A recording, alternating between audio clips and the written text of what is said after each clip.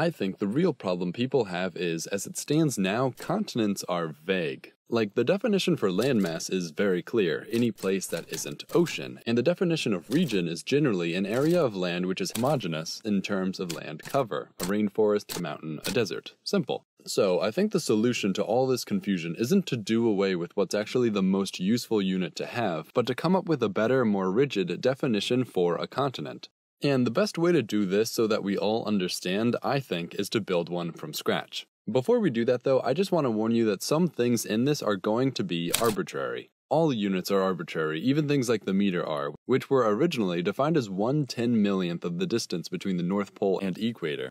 Why 1/10,000,000th? Because it was arbitrary and gave us a unit that was useful. The same can be said here. Why'd I choose this? Why'd I choose that? Because it was arbitrary, but ultimately gave us a unit that made things easier to explain and understand.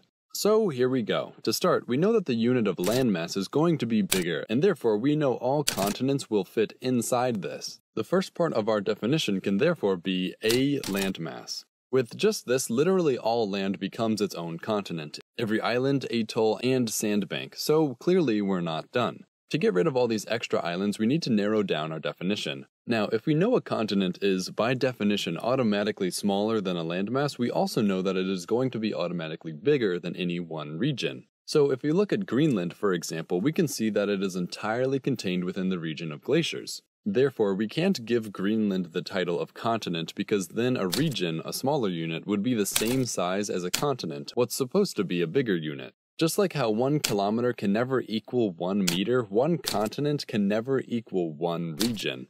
Greenland is important in this because it is what I believe to be the largest landmass that can be classified as just a single region.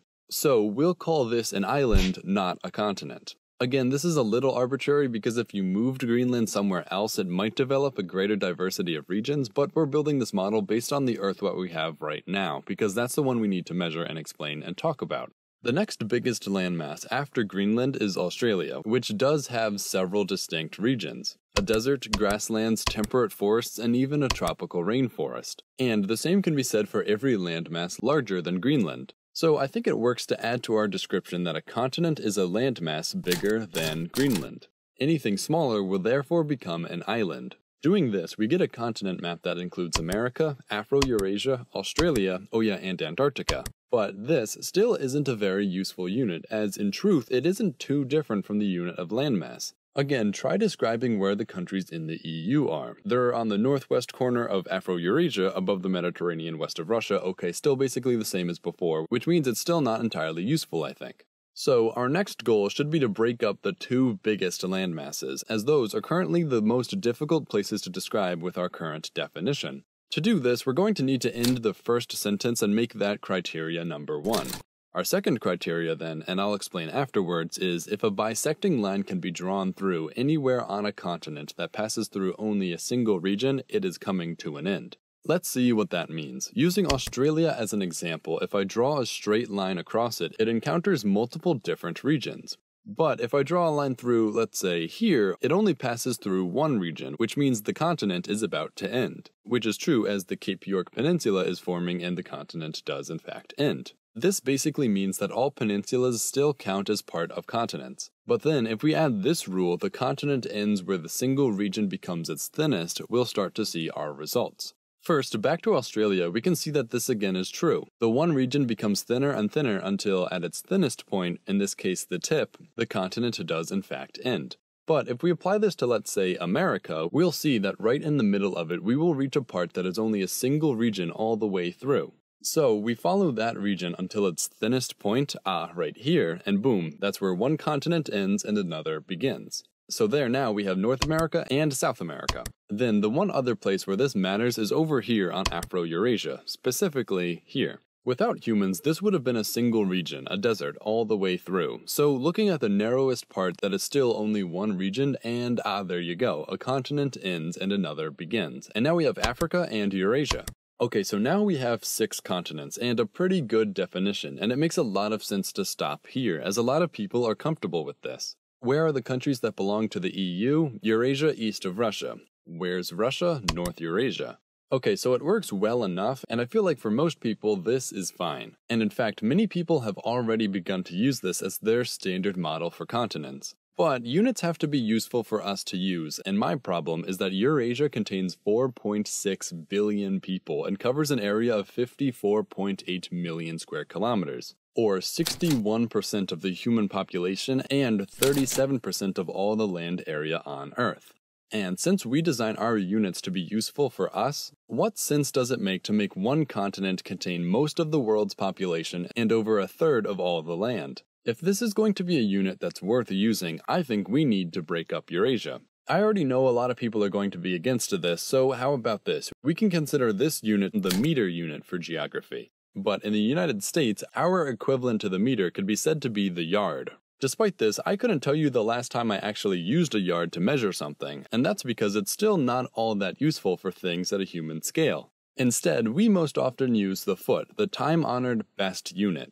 Like I said, all units are originally arbitrary, but being based off a human body part that we should all be familiar with, the foot is at the very least an inherently understandable unit. That's why the ancient Greeks used the paus, which is almost exactly 1 foot as well. It's why the Romans based their entire unit system off the pes, which also just means foot in Latin, and what do you know, it's also almost exactly 1 foot. Then the Chinese built their unit system on the chi, which has also been called the Chinese foot because it also nearly comes out to exactly 1 foot. Before the French Revolution, even the French used the pied de roi, which translates to royal foot, and again was almost exactly 1 foot. And of course the English had the foot too, which is the one we Americans still use.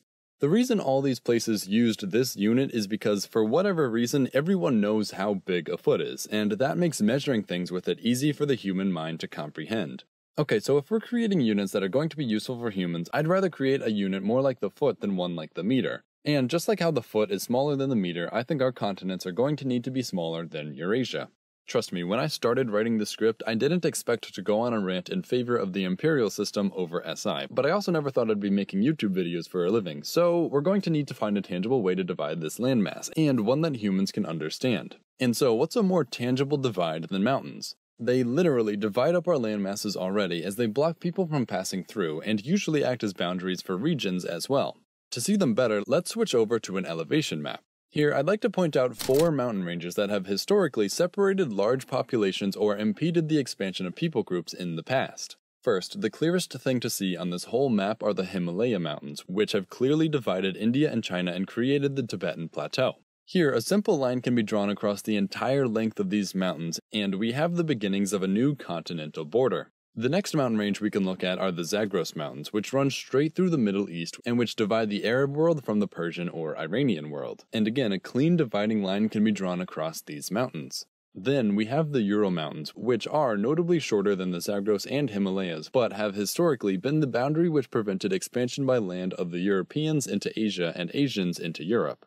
I understand today this isn't the case as both sides are contained within the country of Russia, but of Russia's 145 million inhabitants, 110 million of them live west of the Urals, which means that 76% of Russia's population was kept within less than 25% of the country's land area, at least in part because of the Ural Mountains keeping them in. So I think it's fair to use the Urals to draw another line. And then lastly, we have the Caucasus Mountains, which very cleanly make a short border between the Black Sea and the Caspian. So using these mountains as our primary boundaries, we can begin to see 5 distinct continents take form across the landmass of Eurasia, with each one still bigger than Greenland, so yes, still qualifying as a continent. Taking a closer look, we can see the traditional Europe take form using the Ural Mountains, then the Zagros creates a land running from Turkey down to the bottom of the Arabian Peninsula, basically Arabia wearing an Anatolian hat. Arabia? If you have any better ideas for a name, you know where to put them. Then we have the smallest continent that runs from the Zagros and ends with the Suleiman Mountains.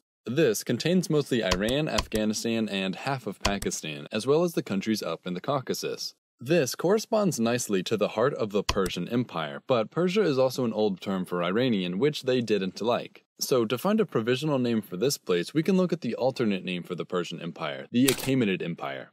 So I think a Latinized Achaemia or Achaemenia would serve as a fine temporary name. Then we get essentially what's called the Indian subcontinent, plus a large part of Myanmar. Despite being one of the smaller continents, this one would be one of the most populous, featuring a population of around 1.7 billion people, which is about the same as the population of Africa and South America combined. Despite the obvious name of this place being to keep it India, I think an alternative like A India should be used